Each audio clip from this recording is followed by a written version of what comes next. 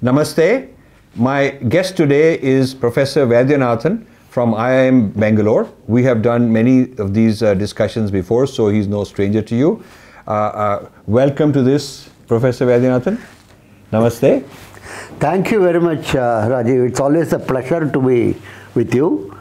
And whenever you visit India, I have the opportunity to meet with you. It's my pleasure. I recall actually in one of those wintry mornings in 1990, early 90s I think, I visited you at Boston nearby with, it was so cold, it was freezing cold, but you were very, very kind enough to accommodate me, and we had a long discussion that time. Yes. And from that I am very glad that Infinity Foundation has grown into a very large banyan tree, I think, and it has also got a huge amount of not only followers but people who are planning to take up the task which you are dedicated your life.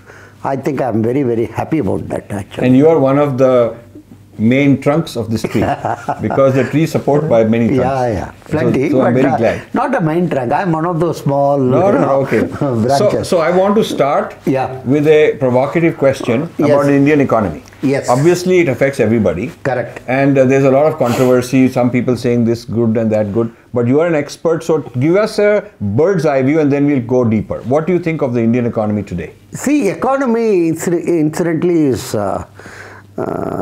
extremely interesting that we are number 3 in the world today in terms of purchasing power parity. First is China to start with, and then US, and then India. And we are a very, very large economy, and one can lightheartedly say it is growing significantly, and also very large segments of it are going not due to government, in spite of government. We always tend to associate a huge amount of any growth taking place in economy, it is due to government, and any decline, it is actually our society is much larger. Our government role is definitely there. It is much more, it can be an obstructive look rather than an accelerating role.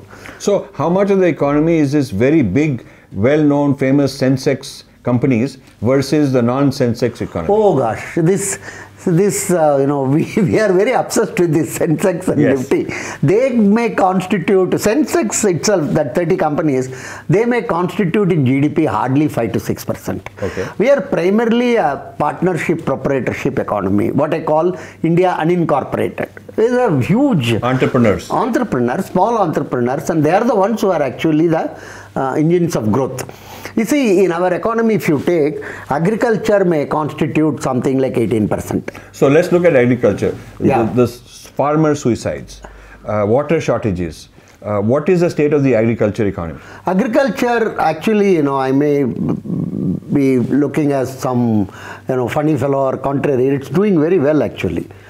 The farmer suicide, another thing, is there. It's not, but let us be very clear, not all farmer suicide is due to problems associated with this borrowing or agriculture or anything. One shouldn't say that, but if you have a severe stomach problem or a problem with your spouse and you commit suicide, if you are a farmer, it immediately is told that it's a farmer suicide. But the economic related suicide?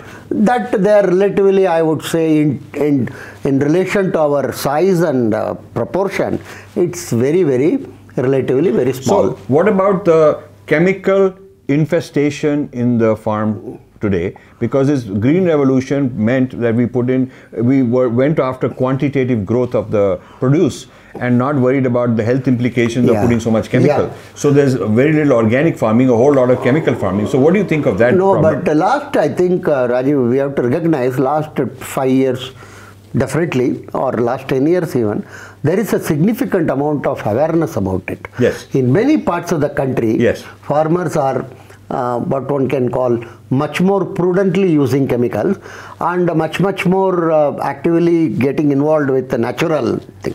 It's a very long drawn out affair. One of the persons I work with is Vandana Shiva, who is a very famous, well-known person. I've known her for 20, 30 years. I'm going to interview her also and get her views on this whole thing. And there's also a whole poisoning of the cows. We brought in the Jersey cow. and the Vedic cow, the traditional Indian cow, is very small portion of the Indian thing. And everybody from Mother Dairy to Amul and all that, they're actually not using the traditional Indian cow. So the use of hormones and chemicals to boost the economy of the milk, that's also an issue. Yes, but you see, I think you will agree with me, there is a lead lag in all these things. You know, when entire Europe and US were smoking, you know, the youngsters in the 70s, in India also everybody was smoking. They gave it up completely, and significant reduction in the tobacco consumption. And slowly after 10-15 years, we are also, there is a decline in terms of... So it's very interesting.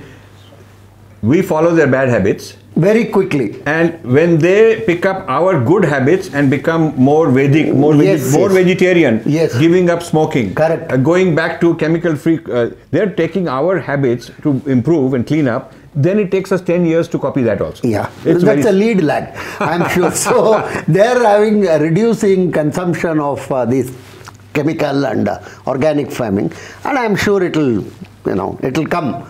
Like, when they start yoga 10 years before, here also everybody started interested. Exactly. So this will, like this mad cow disease significantly altered their perception about this beef eating, particularly in Britain, where they were feeding the cows with the cow bones. So cannibals, making them cannibals. Yes, very. But now substantial portion is realizing what they have done is rubbish, actually. So what do you think of, now moving from the agriculture, what do you think of the Make in India? You see, I was just mentioning that agriculture may constitute around 18%. Manufacturing may constitute around 18-19%. The huge chunk of our economy, 2/3 is roughly, is the services. They are actually, services mean everybody thinks of Narayan Murthy, obviously, but that's relatively a small portion. The service also is the taxi driver. Yes. And the waiter. The major service industry in India is construction. Okay. Then you have the non-railway transport, trade, wholesale and retail trade. Then you have restaurant, and we also have other, plumber, fitter, carpenter, and all type of services, real estate, and these are the major services. And of that, trade is one of the large services actually. Trade is more than manufacturing in India. It is roughly 17% of our national income. So do you think that... they are growing very fast. But do you think that Amazon and Flipkart, owned by Walmart, are taking over that business? That's not... they are attempting. For instance, the KFC has been attempting to be... See, two areas which are fast growing in India, or rather three areas are trade, retail trade, restaurants, and non-railway transport. And in all the three areas, the global companies want to enter. In the trade, what you rightly mentioned, Amazon and these Walmart and other. In restaurant, KFC and McDonald's and other. In non-railway, in that your Greyhound and so many want to enter. But that's not going to be very easy. The fastest growing sectors are these three. They have been growing around 8 to 9% real growth rate annually. Inflation adjusted. Inflationary adjusted growth rate. Right. Fastest growing. That's very actually. impressive. Very, very impressive. And most of them, almost all of them are partnership and proprietorship firms. They are run by small family and other. And they are the engines of our economic growth. But as families are falling apart, which is sad, do you think there's an economic effect of that? Sure. Not again, of course, maybe in the next 10 years we will feel the impact of it, because in Europe families are significantly declining. There are practically no families at all in many European countries. Correct. Because what we call families have been nationalist. Right. The government has taken over the responsibility of the families in many of the northern European countries. If you are old age in India, your family is supposed to help you. Yeah. But in Europe, it will be, the government will take care. If 50% of the births in Europe today are outside wedlock. Yeah. Same in US also. Yeah. So family role is becoming less and less. And that has an economic effect? It will have definitely an economic effect. Because the assumption can't be made that there is a passing the business to the next generation. Yes. And the next generation may not want it. But one more dimension in India is, next to family there is a caste. which is also a very closely knit. And that's also falling apart. That's, I would not say it's falling apart actually. It's only getting consolidated. For instance, I was going through the literature. You believe me, there are something like 200 plus subcaste under Jats. I see. And there are 97 subcaste under Linkayat. Okay. Now all of them are calling themselves Linkayat or Jats. So they will become super jatis. Yes, that is the thing. It's a consolidation or aggregation is taking place because of democracy. You know, in terms of vote bank. That's all. So you need a critical mass to be powerful. Correct. But the services sector, let us come back to economics, it's growing very fast. The way in which it is growing. So these services are related to jatis. In a sense, yes. We will perhaps have a separate discussion on this itself. Caste as social capital. Right. That's a separate issue. Right. But the point I want to stress is our economy is growing, you know, plus or minus, people began to argue 6.7%, 7% and 7.2%. Whatever it is, it's one of the fastest growing in the world today actually. So how about the fact that now there's about 20 million people every year that are reaching the age of jobs? Yeah. But not that many jobs being created. So what do you think again, of that? you see, there is a fallacy in India. Everybody thinks government should create jobs. According to me, government should be a facilitator only. But if you forget, but huge number of jobs are getting created and people are getting employed, not captured by our data. Okay. Right? For instance, in a place like Bangalore or Chennai today, if you want a plumber, carpenter or electrician, you don't get a person from Kannadiga or Tamilian. You get people from Orissa, Bihar and northeastern states even. Some are from Bengal. If I want to get a good plumber, actually there is I was told that something like 50% of the plumber in India come from a single district called Kendrapara in Orissa. They are all spreading all over the place. Cooks, for instance, you don't get a traditional Kannadiga cook here. Yeah. They are all. So these are not captured in the data. Many of them, it's an informal economy. Maybe. You may call it informal, but they are as much organized and as much formal actually. They are organized amongst themselves, but not government recognized. Correct. Or captured in the database. Right. Some of the, they are not very poor or anything. My plumber for a visit, he charges 600 rupees. Yeah. As good as my doctor actually. Actually he is better earning than a urologist, I will say, who is also plumbing for the different kind of leaks actually, human. Right. But these people are not earning any less. My cook is having, let me be clear, 6 houses he is cooking. And in each house he earns between 4,000 to 5,000 rupees per month. That's pretty good. Yeah, of course he is completely occupied, another thing. But this is a good thing, because this means that there is dignity of labor. Enormously. So it is not that those who are learned and literate and college educated are going to become richer and everybody else is poor. No. That old idea of India that is changing. Not only that, in Europe or US, I think you know better, in the sense, hardly, maybe 10 to 12% only go after high school to, do higher studies. Right. And that I think we have to consolidate, in the sense after +2, these people can have all this, technical training. See, there's a confusion. Yeah. Our HRD thinks that literacy equals education. Yeah. But that's a mistake. Correct. Because we've had an oral tradition. Correct. The Trikhan in Punjab, in my village Ludhiana, he may not know how to read, write, but he's a very good carpenter. Yeah. Very correct. So many trades, you don't need to be formally educated in the classical sense of the term. I am 100%. You are highly educated in your skill. Correct. See, literacy is equated to education. Yes. Education is wrongly equated to culture. All three are wrong. Right. Right. All three are, you can be educated, uncultured. Yes. You can be literate, uneducated. And educated in one thing may not mean educated in another thing. So a person could be educated what matters to him. Correct. He could be educated in the skill. Yeah. So he could be a crane operator, he could be a driver, he could cook, he could be a hairstylist. All these in place like Delhi command good salaries. Correct. And he does not have to have some official degrees. Point I want to stress is these are not fully captured in our database. Right. So we tend to think that people are unemployed. Right. People are not actually. So Second is agriculture. One point I want to stress. Everybody is going on chanting, 70% of our, 70% is rural is not agriculture. According to me, something like 40-45% of rural only is involved in agriculture. All others are involved in so many other ancillary activities today. Yeah, I mean, there are people doing all kind of village services. Yes, yes. And they're not all farmers. Repair work, motor repair work, water work, and so many other associated work they are doing actually. They are not in agriculture. Right, right. So that is also growing, and these have to be captured, which is not done adequately. Second is, large number of big companies today, they are going for what is called outsourcing.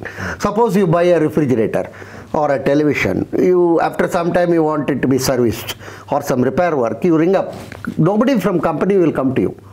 They have fixed some agency who will send 2 boys to get into the problem of your water cooler. So this is all decentralized services. Completely. Very decentralized. These are all outsourced. Yeah. And those boys will come running and they will do something anyhow and then take the what is known as the service charges and other thing. Right. Same thing about your car and other thing. This car or scooter. You go and that everything is outsourced.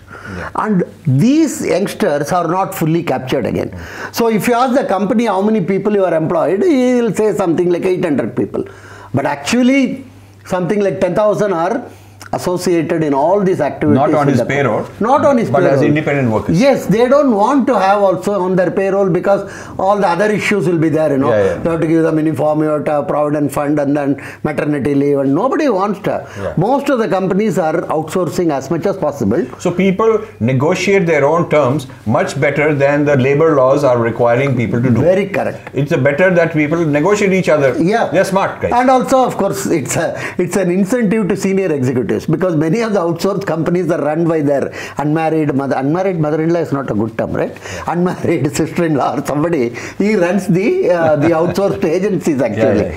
Yeah. It's not something. So that way they get some extra compensation, which is not again taxable or anything directly. So let's say we accept this premise that government data and government formally organized economy is not a good parameter. Yes. So now that we have this very loose economy going on with a lot of things happening, what is your sense of where are the real strong things in this economy? Where is going to be the next 5-10 years of growth and sustainability and prosperity in our country? Is it from the service sector? Service sector only is going to. We are of course going on talking about manufacturing and other thing. That's not going to be. You don't think so? I don't think so. You don't think Make in India will succeed? Make in India will succeed to some extent. Not to. You see, the reason is some of the futuristic investment we have to make huge amount of investment. It's one thing easy to say that we should do that. We should do that. The amount of investment which they are talking about in billions and billions of dollars,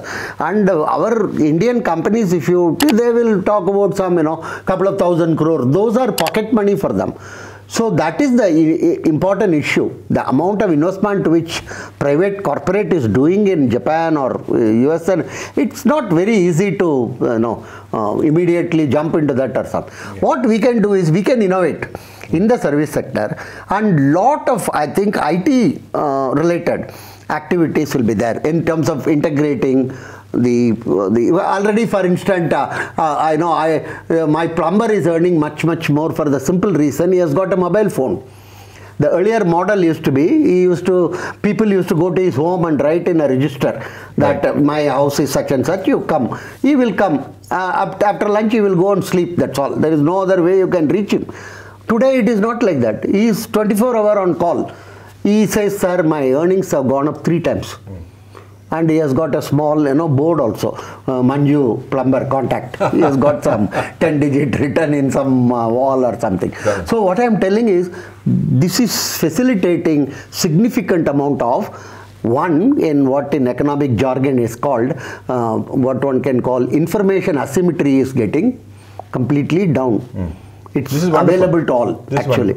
So this is what will happen actually. Yeah, we will become more and more tech integrated economy. Very good. Yes. That is very good. Rather than official government institution integrated. Yeah. The technology is the integrating network. Yes. So in the next episode, I would like to talk about particularly the demonetization and about the GST and about China.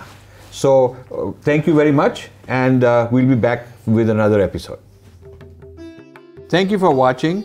You can subscribe here and also hit the bell icon to make sure you get notified. To donate, please click this button.